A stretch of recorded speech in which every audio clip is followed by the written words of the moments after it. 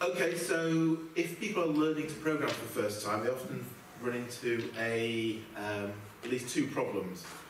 A problem of having to understand some concepts, some basic concepts that all programmers know, like what is a loop, and at the same time have to deal with this bizarre insistence that languages have to, that you have to get exactly the right text in the right place, so the syntax has to be exactly right.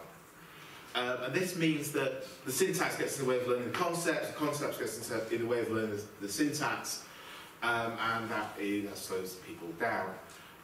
There is a whole series of tools, one tool in particular that has been developed over the last, I guess, 10 years to help novice programmers focus on the concepts.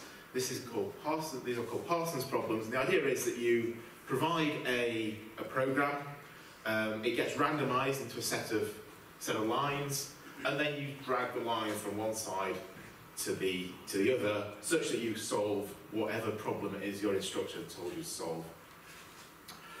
There's a JavaScript library that implements this for Python, that ends up running Python in a JavaScript execution environment, which is sort of blew my mind a little. But to use this, you have to write pretty nasty raw HTML and JavaScript to plug it all together.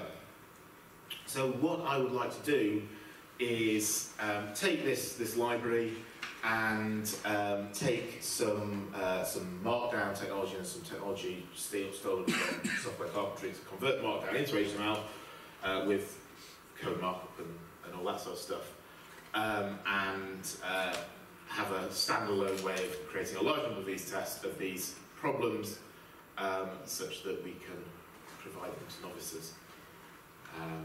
Yeah.